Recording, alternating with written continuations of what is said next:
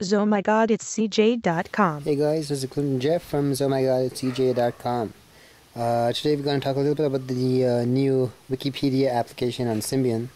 When you install it, you can see that little Wikipedia icon appears right there.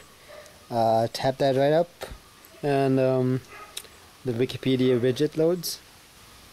As you can see, this is where you enter your search term. You can search in title or you can search full text. So let's enter in a search term right here. Alright, now you select search and it will ask you to connect to the network and it loads the feed. And as you can see, these are all the results.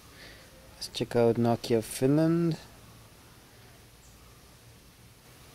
As you can see, there are pictures and your full Wikipedia content.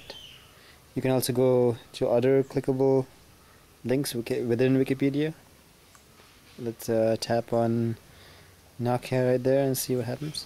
As you can see, it loads the page for the Nokia entry in Wikipedia, and pretty much everything you could want and see on the full desktop version of Wikipedia is right here in this widget. There's also a home screen widget which you can click on to take you directly to the main application itself. So basically that's the new Wikipedia application on Symbian.